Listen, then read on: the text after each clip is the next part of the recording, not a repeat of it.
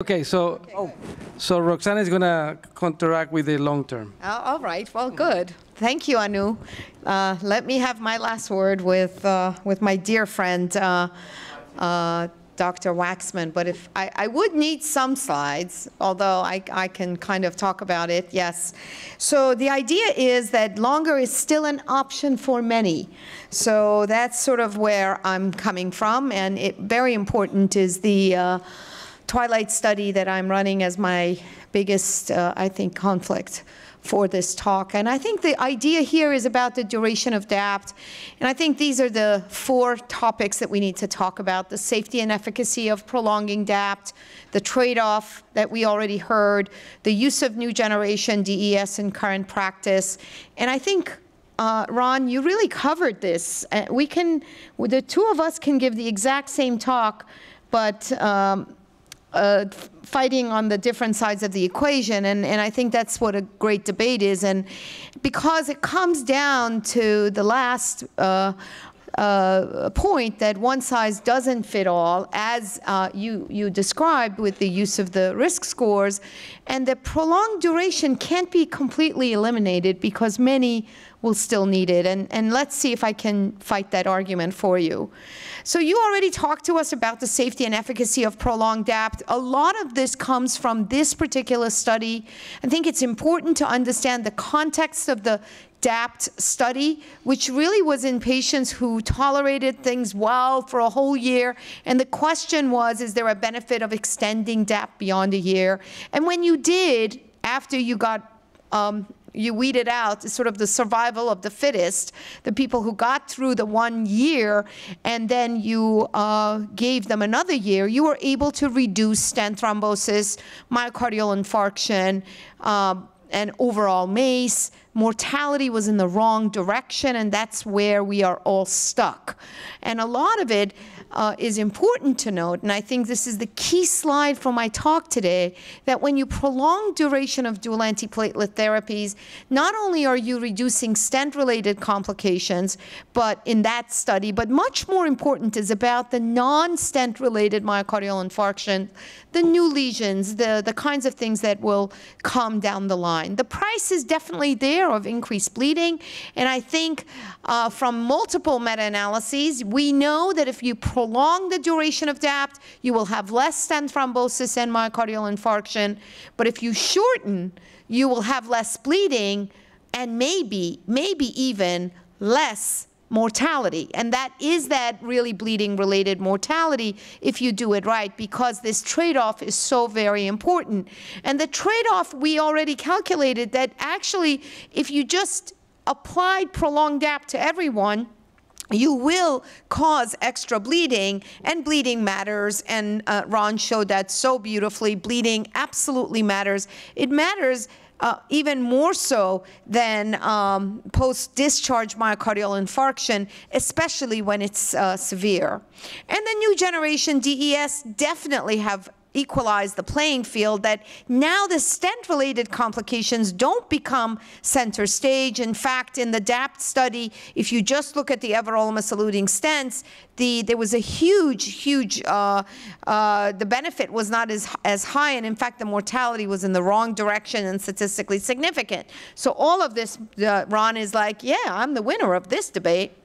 Well, let's keep going to the next one, is that one size does not fit all. The answer is no, because we really do have to think and take into consideration all of these important factors, the kinds of things that are not really measured in clinical trials, like a socioeconomic status. Is the patient going to be adherent? What's the neurologic status? Who's taking care of this patient? And at the end of the day, what are we really treating, the stent or the patient? And I hope the answer is the patient. And we have to think about who are those patients who will get a benefit from prolonged DAPT. And we have a hint of this from the Charisma study that showed those patients at high risk, those with PAD, prior MI. These patients might have this. These are the high atherosclerotic burden patients who might benefit from a dual antiplatelet therapy down the line. And the Pegasus study actually did show that if you gave these post-MI patients who had high-risk features ticagrelor versus placebo with the background of aspirin. At both doses, you were able to reduce death MI CVA, but there was a price of bleeding, so you have to make those distinctions. I think it's incredibly interesting, this most recent trial, that I'm surprised Dr. Sharma didn't put in his top 10, because I do believe the COMPASS study is very important in stable CAD and PAD patients who were randomized to receive aspirin plus 2.5 milligrams of rivaroxaban alone for 5 milligrams, or aspirin alone.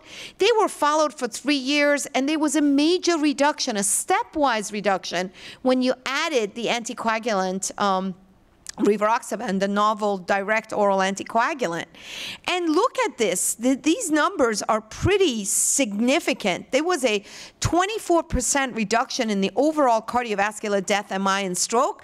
And take a look of the reduction of the, and you can really see the number of patients who died in the 9,000 patients, 160 versus 203. Death was reduced, stroke was significantly reduced, MI was in the right direction, but death and stroke, two of the most important, I think, issues. Ron's already shown this, that we have to really kind of make an important distinction of the patient's assessment and make those important judicious plans. The DAPT score is one way to look at this, and this is not just a thrombotic, this is a net adverse clinical event. These are the patients who could, you know, it was both bleeding and ischemic risk in one score. And in this score, if you have a higher DAPT score of greater than 2, after the patient has had a full year, you could decide that these patients should maybe stay on a more prolonged dual antiplatelet therapy.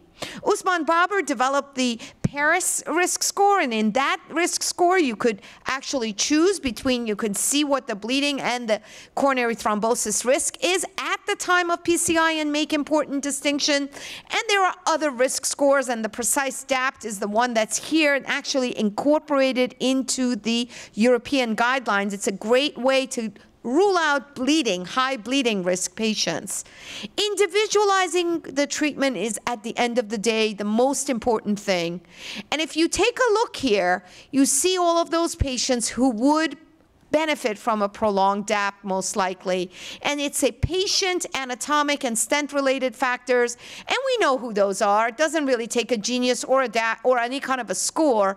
It's those patients with acute coronary syndrome, with diabetes and LV dysfunction and heart failure and prior stent thrombosis, PAD, long lesion, multiple stents, small vessels, and of course, very important, bifurcation complex stenting. We are moving ahead in trying to get rid of that bleeding issue. If you're going to give a patient a prolonged DAPT, can you drop aspirin to try to preserve the ischemic benefit of the potent agent without causing GI sloughing and GI bleeding? And that is a trial that I could never have done without Usman Babar. 9,000 patients enrolled, 7,119 patients randomized. We will share the data next year at this time. Global leaders will be presented at European Society of Cardiology. Here also, there is an aspirin withdrawal. So there is this interesting way of trying to evaluate prolonging DAPT in these patients, but without having to give them a aspirin included. Let me just conclude by telling you that Ron Waxman is an incredible person. At CRT last year, imagine that it took that long, 40 years of PCI, for Ron Waxman to say, let's perform a case that spotlights women, with all women on the panel and all women cases, and Dr. Kinney led that.